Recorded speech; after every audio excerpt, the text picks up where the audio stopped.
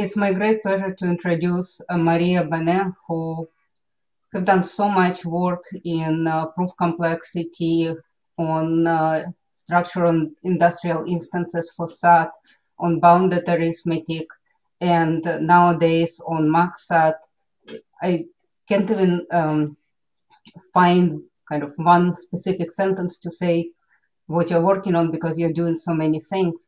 So Maria is in Barcelona, at UPC Barcelona, and I'll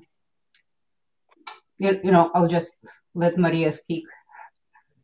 Okay, thank you, Antonia.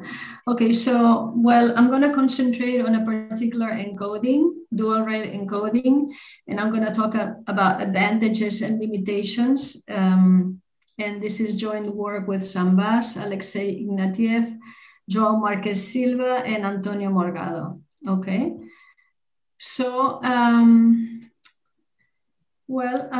basically the motivation is, okay, so SAT solvers are very important because many problems can be encoded into them.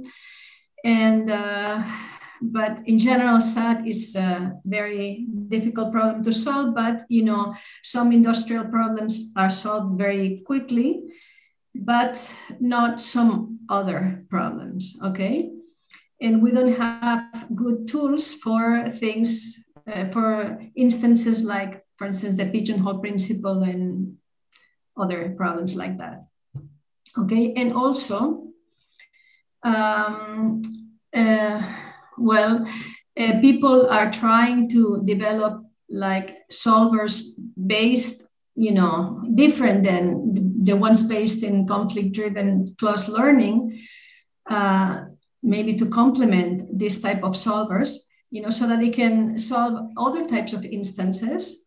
And they're trying to see if stronger systems than resolution can, and not too strong, otherwise it would be hard to find, say, refutations, stronger systems than resolution to solve some difficult problems, okay? So, okay, this is basically the motivation. Okay, so Ignatiev and Marques, Silva, and Morgado, okay, thought of the approach of doing the following encoding. Okay, so I don't know why they called it dual rail. Okay, but basically they take a formula that they want to know, they want to prove, for instance, unsatisfiability. They encode it and they transform it into a MaxSAT problem, okay? And they solve it with some MaxSAT tool, okay? So there are good things about these encodings. Well, they're polynomial size. We can use MaxSAT algorithms like core-guided or minimum heating set, etc. Okay, that are already implemented. And we can solve hard problems that we cannot solve with resolution or CDCL SAT solvers. Okay, and I also want to talk a little bit about what the power is of this dual-rail MaxSAT technique compared to other proof systems. But the main objective today is talk about encoding, so that will be the center of the talk, okay? So we're going to use partial MaxSAT, okay? So we need to give weights to the clauses, and the weights indicate the cost of falsifying a clause. We're going to partition the clauses into soft and hard. The soft are the ones that we may falsify if we have to, and the hard clauses are the ones that we must satisfy. So soft clauses in our case will have weight 1, okay? So if some soft clause at some point must be falsified, then that will have the penalty of 1. And the hard clauses may not be falsified and we have like a weight of infinity, for instance, okay? So partial MaxSAT is the problem of finding an assignment for a formula that satisfies all the hard clauses and minimizes the number of falsified soft clauses, okay? So this is the definition of the dual-rail encoding, okay? So our formula originally has variables x1 to xs, okay? And we're gonna encode it with a different set of variables, okay? So we're gonna have variables n1 to ns, for instance, and p1, p sub s. So the meaning of n means that the variable is negative, and the meaning of p is that it's positive, okay? So pi is true if and only if xi is true, that's the meaning, and ni is true if and only if xi is false. So p for positive and n for negative, okay? So we're gonna take our set of clauses, okay, and translate the following way. So whenever we see an unnegated, a positive variable xi, we're gonna substitute it for not ni. So it's not positive. No, it's not negative, excuse me. And if we have xi negated, then we substitute it by pi negated, which means it's not positive. So for instance, if we have x1 or not x3 or x4, it gets translated into not n1, because x1 is not negative, not p3, because 3 is not positive, and not n4, because x4 is not negative, it's positive, okay? So the translation of these clauses, we see that all the variables are negated here. This will be not very nice clause for us when we see implementations, because it mixes n's and p's, okay? We will talk about that later, okay? So what else do we do? So we translate the clauses the way I said, okay? And these clauses will be hard clauses, okay? Then we'll have another set of hard clauses, which are the ones that say a variable cannot be positive and negative, not positive or not negative, okay? And finally, we have a set of soft clauses that are unit clauses, which are, you know, P1 up to PS and N1 up to NS. So we have 2 times S soft clauses, okay? So what are we gonna do with this?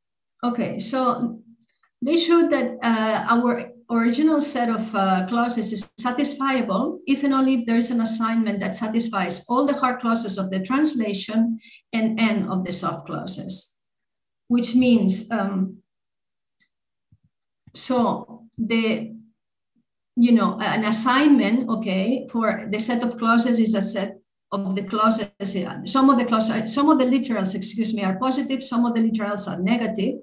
So if we add the number of falsifies N's and P's is basically S, is the formula, if the formula is satisfiable, okay? So if this set of original clauses is unsatisfiable, okay, then every assignment that satisfies all the hard clauses must falsify n+1 or n+1 subclauses. Here the n is confusing while I was using s. So the original number of variables, which was s previously, +1. Okay, so basically we're saying, well, that we cannot find an assignment, a coherent assignment for the original variables. Okay, so proving unsatisfiability, okay, will turn into a partial MaxSAT problem, because we have a set of hard clauses, a set of soft clauses, okay, and we must obtain now a set of empty clauses, which corresponds to the number of original variables +1, okay? All right, so here's an example, okay? We have the pigeonhole principle, which we all know, okay? We cannot map in a one-to-one way n+1 pigeons into n holes, so we have 2 types of clauses, okay? the clauses that say that every pigeon must fly someplace, which is a disjunction. So pigeon I must fly to one of the n holes. And then here we're saying that not two pigeons can fly into the same hole. So either not I, the pigeon I doesn't fly to J, or the pigeon K doesn't fly to J for I and K pigeons, and in this case it would be J holes, and J is in N, which is missing here.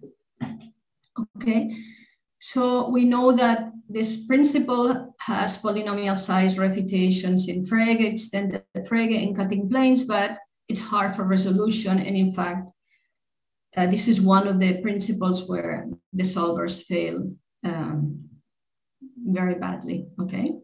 So when we translate it, okay, into this dual rail way, okay, we have the variables positive here.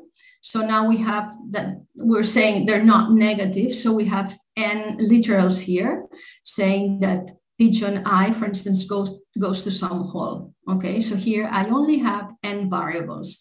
And in the whole clauses, I have the p variables because those were negative. So they're not positive, right? The p means positive, so they're not positive. So I have all my literals here negated, and I can see that here with the pigeon clauses, all I'm using is the n variables, and here in the whole clauses, all I'm using are the p variables, okay? So these turn into hard clauses, and then I have the nij's and the pij's, okay? Which will be the soft clauses. Okay, so how many empty clauses do I need, or how many soft clauses do I need to falsify, which is equivalent, okay? Well, the number of original variables, which was n plus 1 times n plus 1, okay? So this is the number of soft clauses that I need, that I will show that I need to have to falsify, or the number of empty clauses that I need to produce, okay? So what is the general strategy? So I prepared this talk in a different way as previously. You know, I wanted to give you an idea for why this was working in for some principles, and what made other principles hard for this strategy, okay? So here I'm just giving you the pigeonhole principle again, but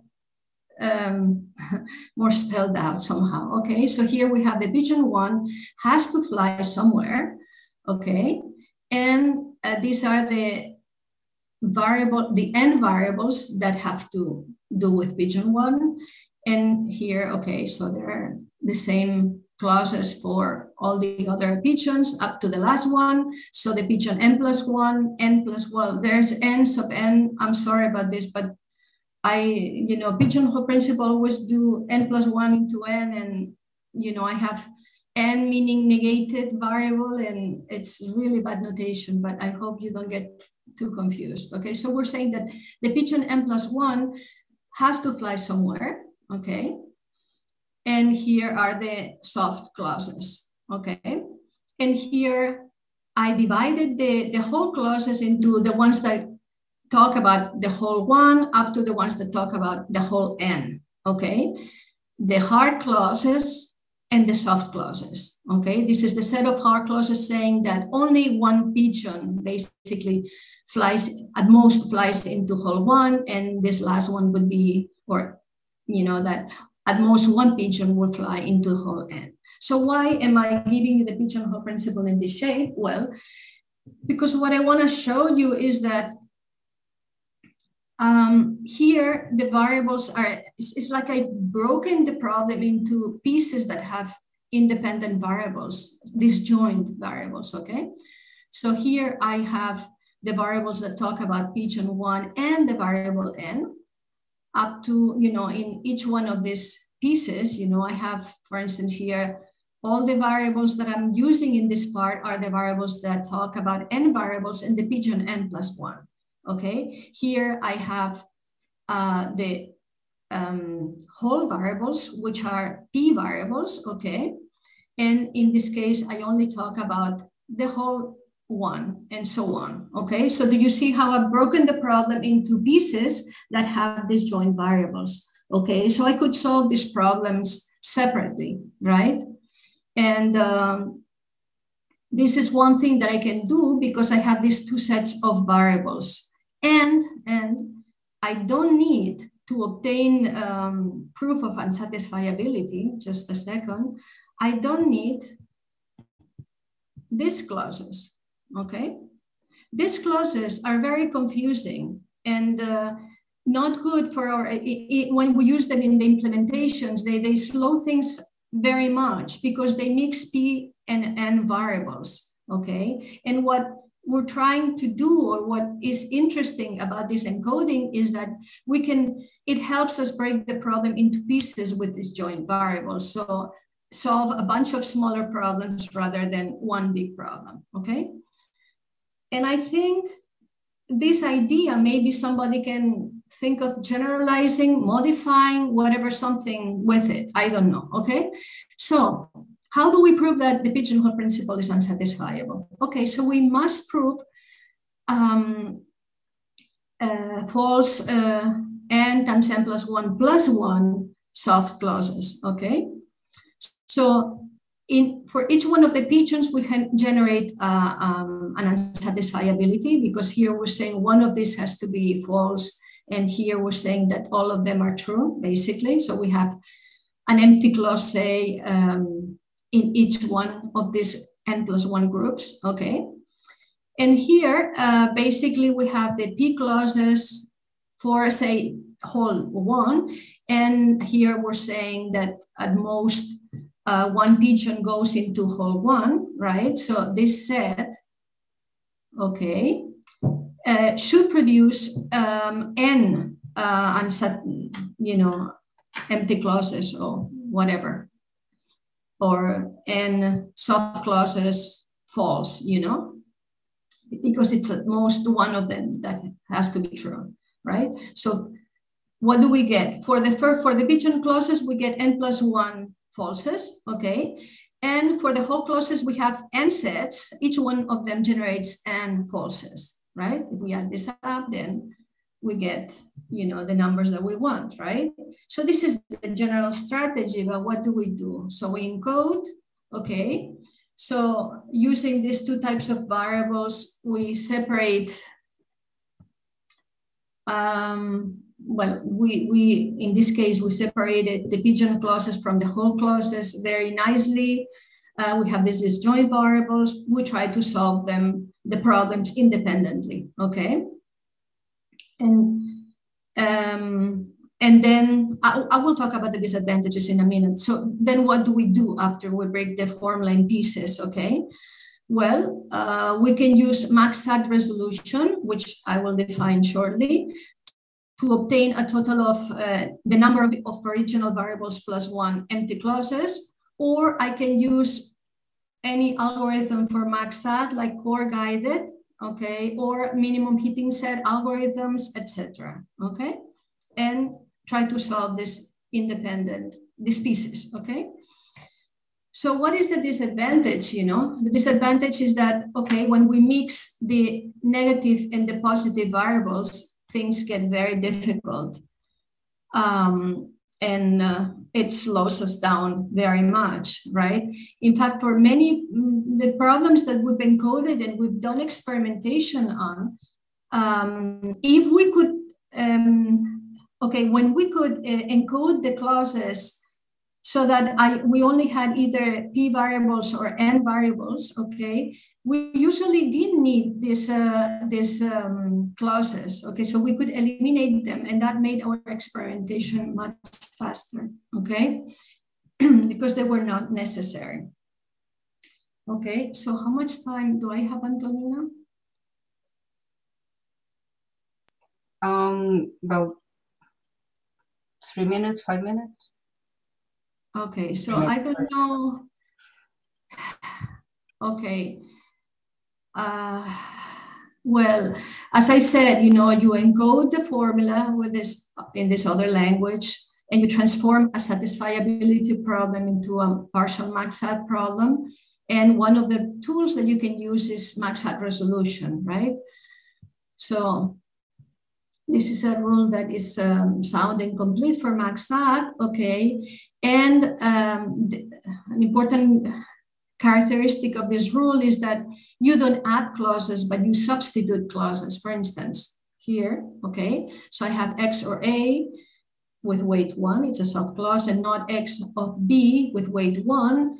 And I substitute these two clauses, so I eliminate them and I introduce A or B with weight 1 and a collection of weakenings of the initial clauses. So I lost the original clauses, okay, but I gained the cut, okay, and some weakenings, okay. This is a set of clauses, but let's not bother with it now. And we can do it with soft and hard clauses, etc. Okay. So, well, this is an example, but there, in general, solvers don't use the MaxSAT rule. It's like, solvers for SAT don't use resolution per se, right? I think there's a solver that is called EVA or something like that uses some form of MaxSAT resolution, but I'm not sure about how much of it, okay? Then there are other algorithms to solve MaxSAT, okay, that rely on iterative calls to SAT solvers, okay. And I have an important point to make about MaxSAT resolution. Okay, if we don't use the dual-rail encoding, okay, before doing MaxSAT inference, okay, pigeonhole principle is hard. There are lower bounds. So if you don't encode, so if you use the original variables and the original encoding, for instance, for the pigeonhole principle or anything that is hard for resolution, basically, using the MaxSAT rule, okay, obviously it's not gonna help, okay? There are lower bounds. They're very easy to prove, okay? But with the dual-rail encoding, we can do a lot more. Okay, so back to the core guided algorithm. So what do we do? Well, this is an algorithm based on iterative calls to a SAT solver, and we're here.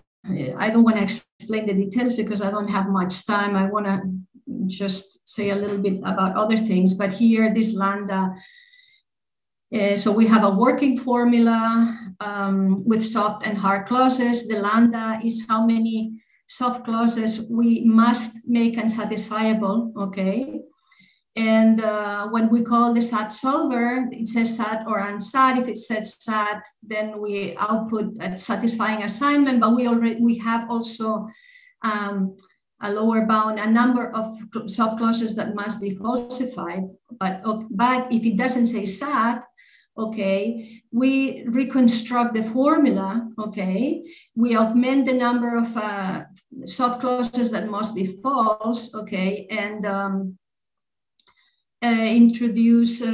substitute some clauses by others with first variables, and we have this encoding of how many of them. Basically here, we're just giving an upper bound, we're saying, okay, I let you falsify one more soft clause, but no more. See what you can do now, okay? Well, okay, so we can use this sort of algorithms, okay? But I wanted just to say very quickly, so where does this dual-rail MaxSAT, okay, lie within other, propositional proof systems, right?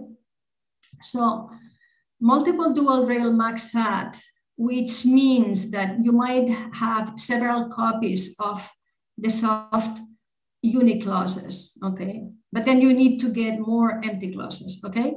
This simulates tree-like resolution.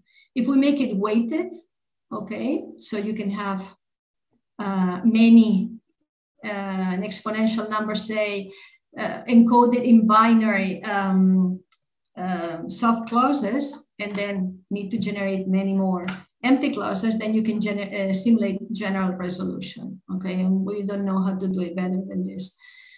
So we use Dual-Rail MaxSAT with the core guided algorithm, then we can simulate resolution easily, okay? So I'm not gonna define the parity principle. Well, I'm just gonna say what it is, okay? So we have a graph with an odd number of vertices, and we're saying that it's not possible to have every vertex with degree 1, okay? So, okay, so what did we prove about this? Well, so we showed also that AC0 Frege bounded depth Frege plus the pigeonhole principle scheme P simulates Dual-Rail MaxSAT, okay? And we also know that AC0, oops, sorry. We know that AC0 Frege plus the pigeonhole principle, okay, it requires exponential size to refute the parity principle, okay? So, so that means that here we have like a lower bound for the MaxSAT resolution with a dual rail, which means that we require exponential size with the parity principle, okay?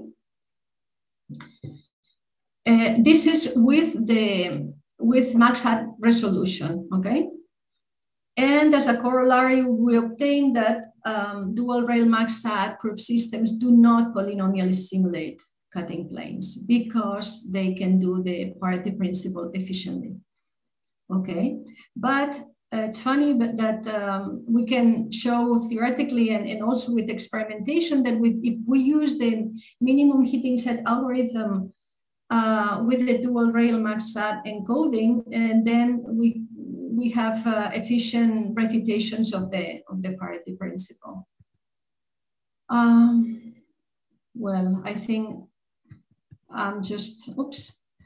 I guess I'm out of the time. I don't know, Antonina, you said 3 minutes, but I wanted to show some of the experimentation, but please show. Excuse me? Let's make it into a question. Can you show us the experiments? Okay, I have experiments in some other places, but this is, okay, and I didn't define it. This is the double, I just took one graphic, you know, for the double pigeonhole principle. The reason I did this is because it's harder than the pigeonhole principle. It's also difficult for resolution, obviously. Okay, we have 2 n+1 pigeons and m holes, and we say that we cannot place them with at most 2 pigeons in 1 hole. Okay.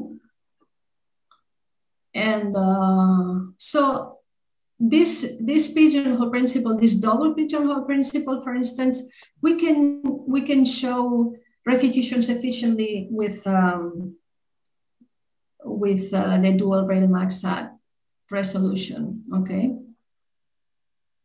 And here we we did experimentation with a bunch of solvers. The first thing that I need to tell you is that these ones that have the prime, it means that they don't have the clauses that mix the p's and the n variables. When we say that not pi or not ni, okay, which we don't need to do the refutation, okay? So if we eliminate those clauses, then we get much faster results, you know, than when we leave the not pi or not ni clauses. Okay, so there's a huge difference in the size of the instances that we can solve. Okay, and here below we have basic SAT algorithm, conflict-driven clause learning. This is MaxSAT. So these are mixed of SAT and MaxSAT tools, okay? But with and these are here. with the clauses that mix the P's and the N's. And these are the results for basically core guided. Eva is the one that I think has the MaxSAT resolution, okay, but with the dual rail, these are minimum heating set, this and this, etc. So what we see here is that if we use SAT algorithms, there's no chance we can solve these instances. If we use the dual rail and any algorithm, but we leave the clauses that mix the N's and the P's, we don't get good results either. We get good results when we eliminate those clauses that mix the N's and the P's, okay? And use the dual rail encoding with the tools to solve partial MaxSAT, basically. You know, this is just an example. That's it. Oh, thank you so much. Mm-hmm. So, questions, comments? Did you check how does it scale as a function of M? Did you check how does it? Well, it's just so distorted that it's hard to hear. Right? How does it scale? How does it scale as a function of M? As a function of M. Yeah. You're showing just instance number, but here you can actually generate instances with increasing M, mm-hmm. and see how does it scale as a function of M. Well, your best solver, I mean, how does it scale? Yeah, I suppose it would show a similar, I don't know. I mean, we haven't done that experimentation, but I suppose, why do you think it would show something, you know, show something more or extra? Well, because one of the things, for example, do they all scale exponentially, but with different exponents? Okay. Or different bases, if you want, of the exponent. Yeah. C to the n, but with a smaller c. So it's not, I mean, there is a dramatic difference between your best performing and your worst performing. Yes. And scalability would at least tell us is, you know, what are we improving here? Are we improving it in a multiplicative way? Are we improving it in an exponential way? Yeah. Well, Albert is saying is number of instances, is it the same as M? What is it the same as M? I didn't understand the last bit, you know. Number of instances.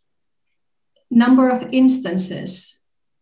Because you can just kind of take the problem and permute it randomly. It's another way to generate more instances. I lose your voice in the middle of it. Anyway, we'll follow offline. So I've got a separate question. You know, at some level, you're counting the number of falsified number of true literals that you require, number of falsified literals. You're doing a mm-hmm. count of that relative to the total number of variables. Which is sort of, you know, gives that intuition. So it's actually surprising. Do you have any intuition as to what your system is doing outside of AC0 Frege things? There's some form of reduction to a pigeonhole principle like property going on. Do you have an intuition of how with maximum hitting set you're actually you're getting around that? Well, maximum hitting set, it's a whole different story for me, you know, because, you know, I mean, you're calling, is like the SAT solver, it's played to the minimum, and what really plays a role there is the calculation of minimum hitting set, okay? And I guess the solvers use, what is it called? Cplex or things like this, right? So I see. I wanna turn this off so that I can see the faces of people, you know. And I don't know how to do it, you know. Oh, now. Just a second. I'm gonna minimize it because I'm talking to you guys and No, unshare is where you're going to get your. Yeah, but Stop sharing. Stop sharing the red, whatever is red on your stop screen. sharing. Yeah. Okay. Now I couldn't see who I was talking to. Okay. So who was asking me a question now? Yeah, it was me. I see some faces. It was Paul, but me. So before it was Moshe, and now it's me. Okay, Paul. Now I see you. Okay. Yes. Okay. Again, yeah.